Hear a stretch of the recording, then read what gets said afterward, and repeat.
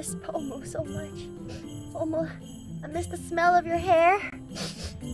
When we hung out in Japan, and I smelled your hair, and I gave you the biggest hug. I gave you the biggest hug when we met in the station while Rosemi was still lost by herself. Literally, Pomu and I found each other first, and then we were like, "Yay! Oh my god, we're finally meeting!" And then we were like, "Where's Rosemi?" And we look at, like, the two of us were just like hugging, and we're like, "Oh my god, I can't believe I met you!" And then we look at our phones, 10 messages from Rosemi.